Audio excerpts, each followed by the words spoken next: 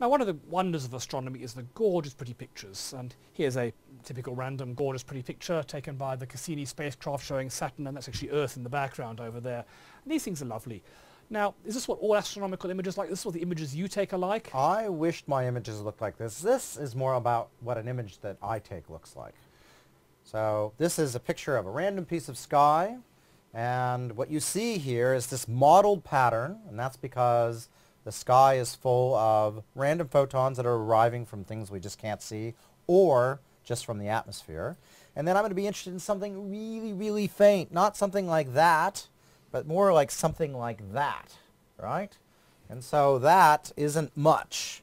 And so there's only a few extra photons arriving above the background. You'll often be looking at things where you only pick up a few photons an hour from them, and you're going to get over the same time hundreds of photons from sky emission, from zodiacal light and other stuff, and it's all going to be a random arrival. Photons, let's say you're expecting 10 photons a minute. It doesn't mean every one arrives regularly. In practice it's random. It's like buses. Maybe 5 arrive at once, you get none for an hour, which is what produces this whole mottling pattern. And what this means is that when you try and measure how bright something is, you're not going to get it precisely right no matter how good your telescope is. It might be that, for example, you're going to have an error of plus or minus 10 photons. Yep.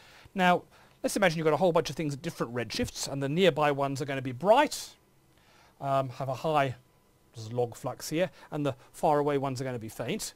Now this one you might be getting a million photons from your object, so an uncertainty of plus or minus 10 photons on a million is going to give you almost no uncertainty. But as you get fainter and fainter, these ones you might only be getting 1 photon an hour. In that case, a 10 photon uncertainty is going to give you serious grief. So your errors are going to go up and up and up as you get fainter and fainter and fainter. And this is pretty much inevitable. It's the very nature of how the observations work. So this is what the error bars look like. So let's say you did a sample, you measured hundreds and hundreds of, these could be Cepheids or supernovae or something like that. So you've done like a Monte Carlo, what we would say. You've gone through and you've taken the uncertainty and you've just randomly created something with that uncertainty. That's right. And it would look something like this. So they'd be pretty tightly clustered up here and spread out. Right. So this is all well and good, but we're going to have a problem here, of course, because when we actually go out and look at the sky, I only see things to a certain brightness. That is, I don't get to get all of the, I don't get to see everything here because I can't tell they actually exist at some point. If you could see all these ones, the ones that were up here and the ones that are down there, clearly if you only had 3 or 4 data points, they could randomly be up here and they could give you grief. But if you could do a sample of thousands of these things, in principle you could average your way through the middle of all these things and get a line, something like that. Yes. But as Brian said, we're not going to see all of them because let's say you've got a 10 photons worth of noise, something that only picked up 10 photons is probably not real. Yeah, well, it's just it's a 2 in 3 chance that it isn't real. If you think every part of the sky has got a 50-50 chance of being real. Yeah, so you probably need to be something up at around maybe 30 or 50 photons. I could be electrons because every photon that hits produces an electron in your detector. So you'd need to be 3 or 5 times the noise level before you're really confident things are real. Otherwise, you're just going to get swamped by just random statistical fluctuations. So let's say this is our cutoff here. We've decided that that's the faintest we can go and believe it. So we're not going to believe anything below there. And that means you're going to lose all of these objects that are too faint. If you tried to count them, you'd get these, but you'd also get a million other spurious ones. Right. So it's really you can't count these things no matter what you want to do. And that means what you're actually going to see is something that looks like this. Yeah, so the correlation you're going to find is going to curve up. So what we're trying to do is measure, if you think about what we're trying to do as a function of redshift, we want to measure the relative flux of an object back in time, but we're going to be getting the wrong answer right where we're interested in the information, where what the universe is doing counts. Yeah, and these ones are going to appear brighter than they should be because you've lost all the faint ones, and because they're brighter, we'll think they're nearer. So that will curve our entire curve of scale factor versus time and give us the wrong answer. Right, and you may think, okay, what we need to do is just build a bigger telescope and see the bright ones. So if I get a bigger telescope, one could imagine shrinking this to even larger redshifts. But there's another effect we have to worry about that's a little more subtle, which is that the objects themselves are not perfect. They're not all the same brightness. They're brighter than average and they're fainter than average. And so the brighter than average ones we can see over a bigger volume of the universe.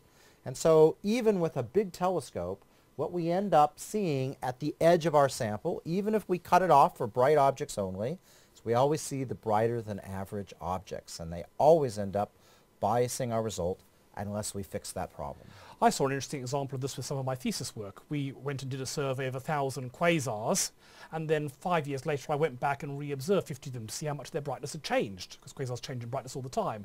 And of that 50, every single one had got fainter. You'd kind of imagine half would have gone up and half would have gone down, but every single one went fainter. What's happening here?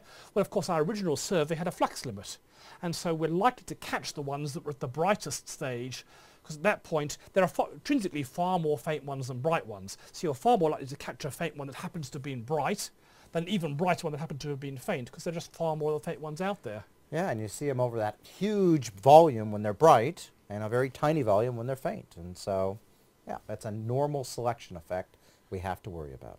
Well, could you just ignore the ones near the limit of your survey, just deal with the ones that are not hard to spot, where there's oodles of brightness? You cannot get rid of this problem, because there's always this effect of things coming in and out.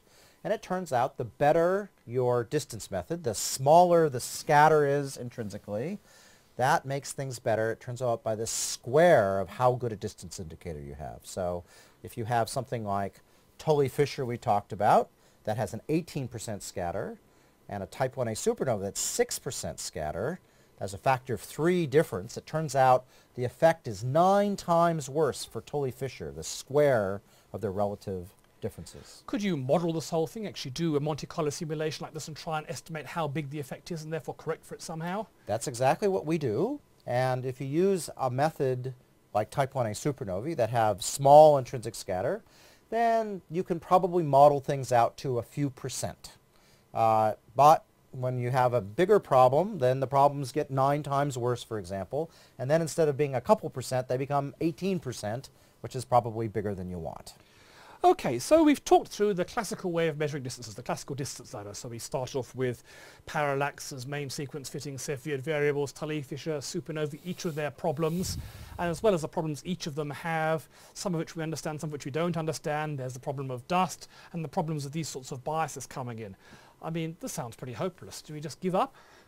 Well, it is a reason why that, for almost 100 years, the measurement of especially the Hubble constant, where we're trying to measure the absolute distance, has been so hard, because you've had to literally daisy chain all these things together with all these problems. And so it's only recently that we've really begun as a community to think we've measured it to 10%. So we'll now go on to talk about some of the recent, just in the last 10 or 15 years, improvements, which have taken what's traditionally been a very controversial, chaotic, disputed field, and actually started to give it something almost resembling precision. Yep.